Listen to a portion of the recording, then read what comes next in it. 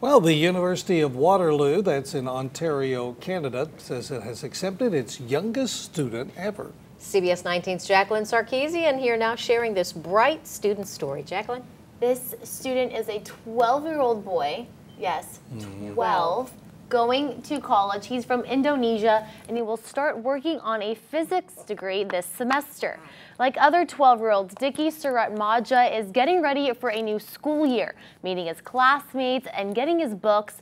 But unlike other 12-year-olds, Dicky is going to college. And he's very humble despite having accomplished so much in just 12 years.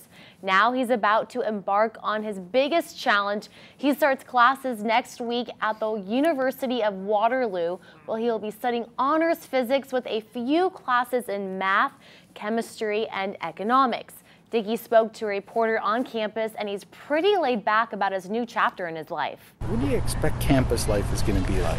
I expect it to be, I expect it to have lots of assignments, and I expect to make lots of new friends, which I can socialize with and talk to.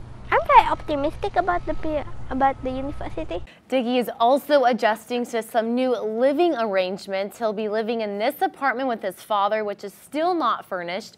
And he's also not sure he's ready for a Canadian winter. He hardly ever has to wear a jacket back at home, but Dicky says he's looking forward to playing in the snow and trying ice skating.